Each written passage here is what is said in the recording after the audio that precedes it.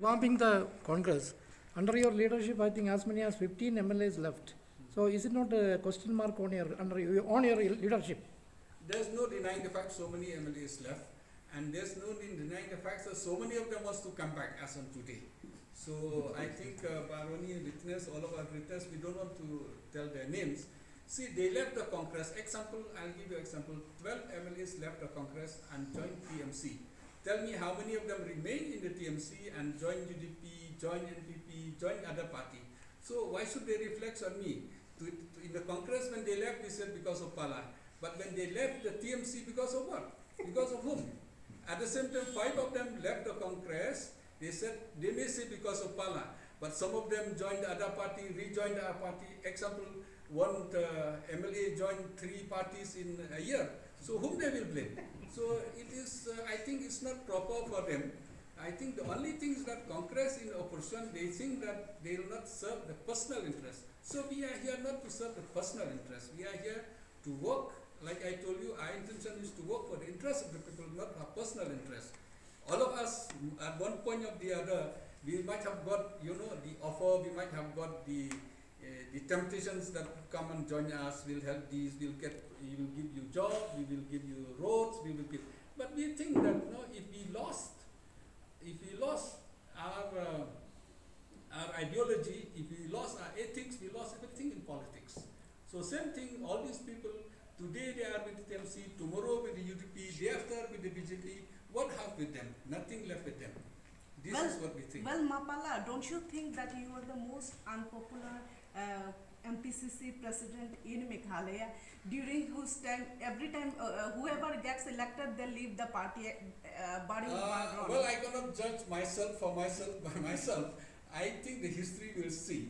But only thing I can promise you, I don't surrender. Many of the, I've seen in, he will witness, in Arun Rizal, when they lost, they resigned. The party totally collapsed. But I don't surrender. Whether the people leave or not, whether I lost or not, I will not surrender. I work for the party. As of today, you see, most of the workers are with the Congress and with me. So I don't surrender. It's not that I want to be a president. In charge is here. If I told him in Delhi, you asked him, I told him when I lost, I said I should get out. He said, no, nothing doing, you have done well. We had 2 seats in Meghalaya, we lost 1, we managed to win 1. So all the in charge, all the in Delhi, they rather congratulated me. We got the seats from NPP after 47 years. So, and we didn't, when I lost also, you know, it is not unceremoniously. We won, I think, if you see entire Meghalaya, we got the highest in terms of vote share. So how can you say that I'm the most unpopular? So I cannot judge myself for myself, but I still consider that I try to work honestly, I try to work hard without selling myself, without, surrendering to the rich, famous and very powerful people. Sir, one last question. I will step in here on the organization questions. You will see the Congress with a lot of faces who are active, passionate, and to be serving the people of Meghalaya in the coming days ahead.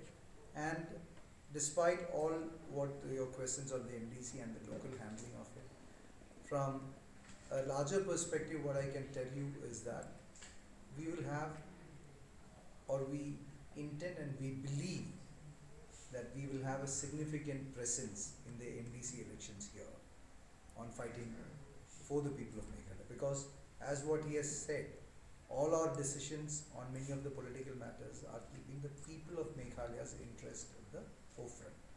We have differing views on the subject, and that is what, we are not running away from our internal discussions or internal meetings on the matter, and the matter is being discussed heavily internally, and appropriate decisions will be made. But the interest of the people of Meghalaya will be at the forefront while making the decisions. And we will perform extremely and exceptionally well in the MDC elections in come February 2020.